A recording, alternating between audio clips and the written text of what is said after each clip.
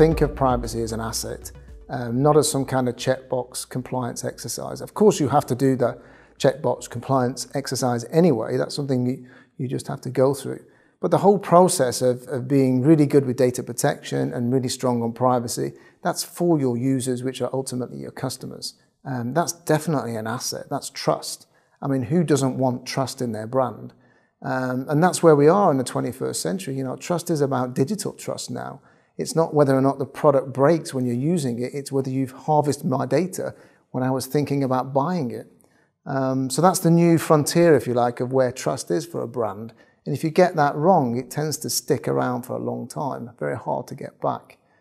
So I definitely encourage, although it's painful and it's change and it's a hassle, the mindset of having privacy and compliance and all of those things, think of it very much as a positive light, because you will win. There's plenty of data out there where consumers have said that, you know, they will trust a brand if they use their data responsibly, and they won't trust a brand. They will leave that brand if you don't use their data responsibly. People are much more interested in privacy and what happens to their data, how is it used or abused, and how can it be used against them. So to re-identify what should be an anonymous visit, for example.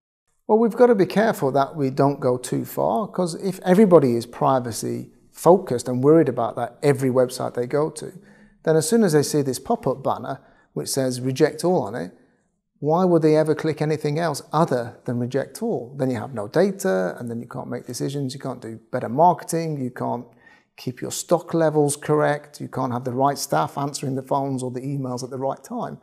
So everybody needs data. So we've got to be very careful that we don't scare the consumers off. But if left unchecked and unregulated, so without the GDPR, that's what was going to happen. People were just going to switch off, and the whole industry potentially could have imploded. So although people complain about GDPR and the hassle and the overhead that it brings, I think it's a good thing. I think it's saved our industry. Now, at least consumers, they know they have some kind of legal backing if their data is going to be misused. So there is some redress. They can, and they are seeing this happen, where people are demanding, you know, what data do you have on me from organizations? So handling that in a professional way and not collecting data that you shouldn't collect is giving trust and control back to the consumer. But you have to, as an organization, you have to really show that, solidify that, and make sure that that is what you're doing so that the users believe you.